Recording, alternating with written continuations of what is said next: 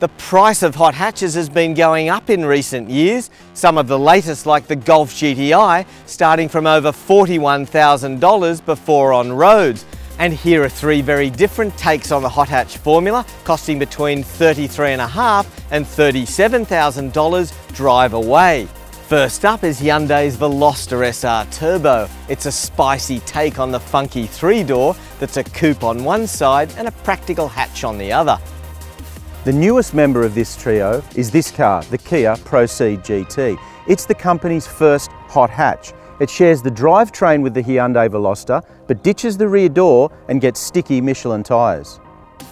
The Renault Megane is the oldest car here, but the RS265 Sport Limited Edition is by far the fastest, and it also brings a new entry-level price to the hot hatch segment. So guys, let's get on the road and put them to the test.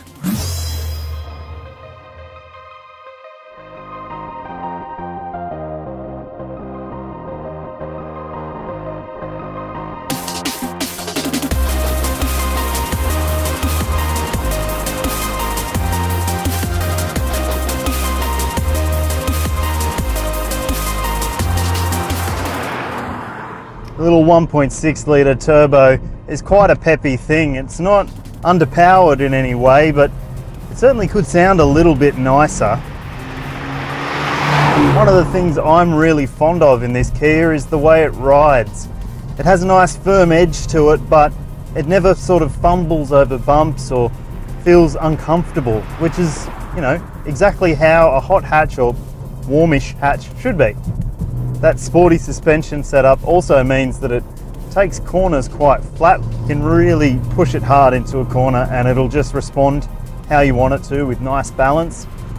And the steering responds brilliantly.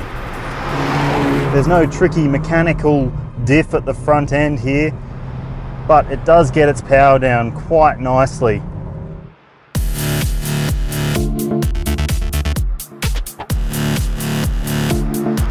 No shortage of low-down punch.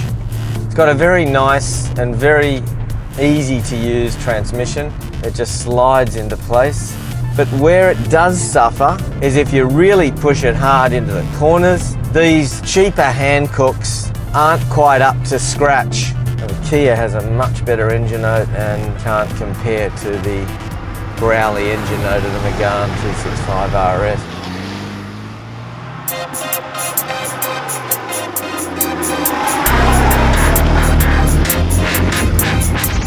I think the Megane's got the best engine note of this trio for sure. It's got a real nice crackle to it. The main factor that sets the Renault apart from the other two cars is the amount of grip on offer.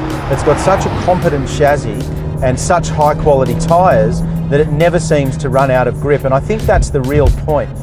The Renault misses out on some kit when you compare it to something like the Veloster that's got absolutely everything, but I think really the essence of a hot hatch is not necessarily a car that does absolutely everything. It's a really great car to drive that's got supreme balance, plenty of grip, and is really, really capable on the twisty roads.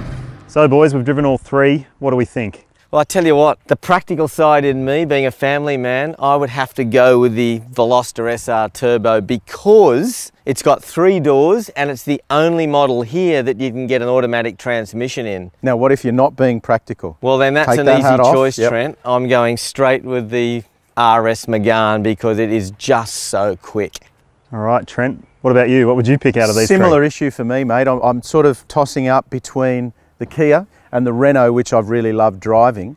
But I think the fact that the Kia represents such good value for money and it's such a great car, I'd have to go with the Procee'd GT. It is really cheap, cheap. Absolutely. It's got more of that sort of European chicness, I think, to it. I love those LEDs. I think the Kia is the buy of these three because it's livable, it's comfortable, but it's still quick and still copes with corners absolutely amazingly. Soft touch plastics across the dash. No screen. I'm not fussed with the screen really. It's got a reversing camera in the rearview mirror. That's enough for me. I'd have to fight you for the keys for the Kia then, I guess.